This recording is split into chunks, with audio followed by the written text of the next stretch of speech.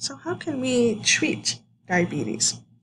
Well, one of the things we talked about is exercise and diet modification. So if they exercise and if they're eating a healthy diet and avoiding loss of sugar, then we can control it.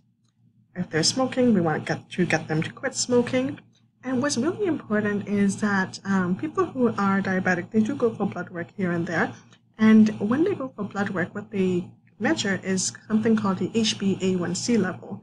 And the HbA1c, the HB stands for hemoglobin, A1c is the type of blood that they're testing for, the percentage of what they're actually testing for is the percentage of hemoglobin A1c in your blood. And the number should be 7% or lower. And the way they do this is they measure this, every 2 to 3 months, and then the average, it's basically this number, 7% for example, is the average of blood glucose they have in their bloodstream. So how much glucose or blood glucose they have. So if you look at this chart over here, if they have less than 5.7%, that's great. It means they're normal, they don't have diabetes. If it's between 5.7 to 6.4, they're pre-diabetic. And then diabetic is if they have 6.5% or higher. And this is important in dentistry because we always want to ask our clients what their HbA1c level is. So I know sometimes we can, what clients do is they will use a home glucose meter and they'll tell you what their blood glucose level is. Yeah, that's okay, but what we really should know is their HbA1c level, because that is more accurate. So every time you see your client, ask them if they know what their HbA1c level is, because if it's 7% or lower, we can treat them. But if it's not 7% or lower, if it's higher than 7%, so if it's 7.2 or higher, 7.1 or higher, then we are concerned, because if we were to debride, if we were to scale them, if they were to go for a periodontal surgery or something, it can affect their healing process. So HbA1c level is very, very important in dentistry. Now, let's look at some drugs. So we can take some drugs for diabetes in the mouth. There are type 1 diabetics, they inject insulin. So it could also be injectable. And we're going to look at different drugs later on, but just to recap, 2 types of diabetes you should know. Type 1 diabetes is when you have no insulin in your body. And the reason why you have no insulin in your body is because the cells from the pancreas, known as beta cell, is not making insulin. So that's why we have no insulin in your body if you're type 1. Type 2 diabetes, you have insulin, but the insulin is not doing its job. It's not giving sugar to where it needs to go.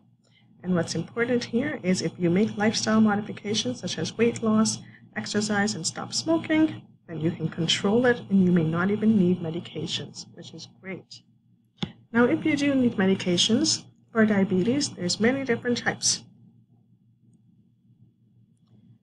Sulfonylureas, biguanides. This is a tricky one to say, but this is pronounced thiazolidinediones. Thiazolidinediones. There's alpha-glucidase inhibitors and meglitinides. So let's look at these drugs. So let's start with the sulfonylureas. So sulfonylureas, I'll just go back here. There are first generation agents and second generation agents, which are listed here. First generation agents are no longer used. So this was the first type of drugs that came out. They're no longer used because of their side effects. We use the second generation agents. And what I want you guys to focus on is that the type of drugs that I want you guys to know are the ones that starts with GL. So GL for glucose. Okay, so think of glipizide, think of glyburide, and I'll show you a memory trick for that. And then remember metformin or fortamet or glucophage. So sulfonylureas, and if you remember the drugs that I said that I want you guys to know is glyburide and glipizide. And what I want you guys to know is the GL from the beginning of these, the word or the medication name. GL stands for glucose. So when you see GL, think of glucose. And remember, glucose is sugar, think of diabetes. So what happens with this type of medication is releases insulin. So we need insulin. So this medication will cause insulin to get released so that the sugar can go down in our body. And that's what we want. If we have too much sugar, we need that sugar to go down. So think of it like this. Glucose went down a slide. Slide kind of sounds like side, glipizide, and said, what a fun ride. And the medication that ends in ride is a diabetic medication. So Zide, how's that? Slide, ride is ride. So glucose went down, and that's what this drug does. These drugs cause the sugar to go down or the glucose to go down in our body. And it said, what a fun ride. So this is a memory trick for you to remember that GL stands for glucose. When you think of glucose, think of diabetic medication. Anything that ends in Zide or ride, think of diabetes or a medication for diabetes. Now, when you're taking this medication, as we know, it decreases your sugar level. And because it decreases your sugar level, someone can get hypoglycemia. This is an adverse effect. Hypo, think of hypo, think of low. Hypo rhymes with low, so you have low sugar. And this is very common. And if someone takes this medication, too much rather of this medication, their sugar can get low. If they're not eating enough food, their sugar can get low. And so when someone's sugar gets low, we need to give them sugar. And so in our medical emergency kit, we would have dextrose, we would have sugar to give them. It could be like a sugar tablet. It could be juice that you could give them. It could be icing sugar that you can give them or icing paste that you can give them to return their blood sugar to normal level. So biguanides is a different type of medication that you can take for diabetes that a doctor may prescribe. And with this type of medication, it does the same thing. What it actually does is it decreases glucose. So it lowers your blood sugar. And the type of drug that we are normally given by a doctor is known as Metformin or glucophage or Fortamet. So let's look at this. If you look at this word Metformin, and if you look at the trade name Fortamet, do you see how it has the same letters? So the M-E-T comes from the M-E-T here. Oops, the M-E-T over here. So I should highlight that. And F-O-R-T, this part over here, Fort, comes from, or the 4, you can say it comes from here too. So it has the same letters, right? So that's how you can remember they're kind of the same thing. And remember GL stands for, or glucose stands for glucose. So when you think of glucose, think of diabetes, think of glucose. That lowers blood sugar.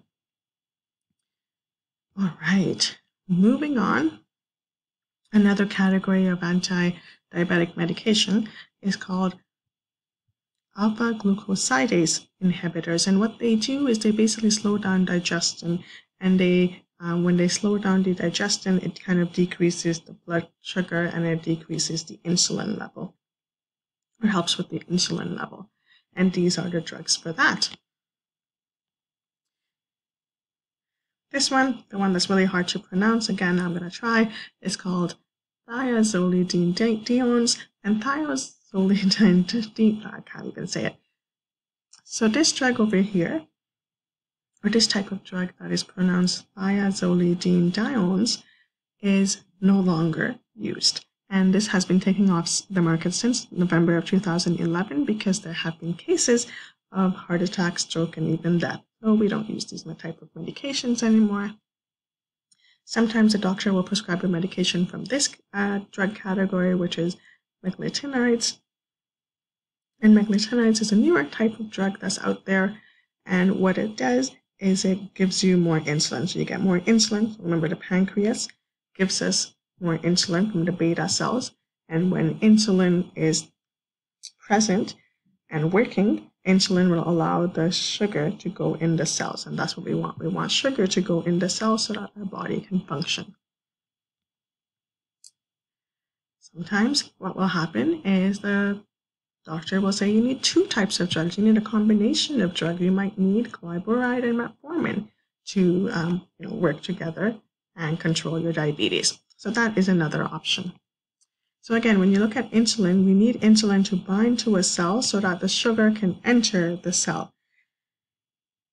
The insulin has to bind to the receptor. And once the insulin binds to the receptor, the channel will open, the glucose channel will open so that the sugar can go in. Right now, there's with someone who has diabetes, like type 1 diabetes, there there is insulin, but it's not binding to the receptor and not working properly because the glucose cannot go in, right? You can see the X. But once the insulin binds, the glucose channel will open so that it can go in, and that's what we want. That's our goal. So insulin is injected, can be injected mostly for type 1 diabetes. They are injected into your body. And what we need to know for the dental situations is that if we're giving someone local anesthetic, so if we're giving them an injection to numb an area, and if that local anesthetic has epinephrine, remember to be cautious when we give them because it can cause high blood sugar when we give them epinephrine. So just watch that when you're giving local anesthetic to someone who has diabetes. And then also for hypoglycemia, whenever you have a client who is diabetic in your chair, make sure you really be careful with that client because you want to make sure they took their insulin, you want to make sure they took their medication, and you want to make sure they've eaten before they come and see you because we don't want them to have low blood sugar. So anytime someone has diabetes, make sure that we're checking for periodontal disease and that we are telling them the risk of, or the link rather, between periodontal disease and diabetes. So they have a higher chance of losing their teeth because they have diabetes. We can also check for all of these. When they take medications, they're always at risk for xerostomia, burning mouth, and fungal infections.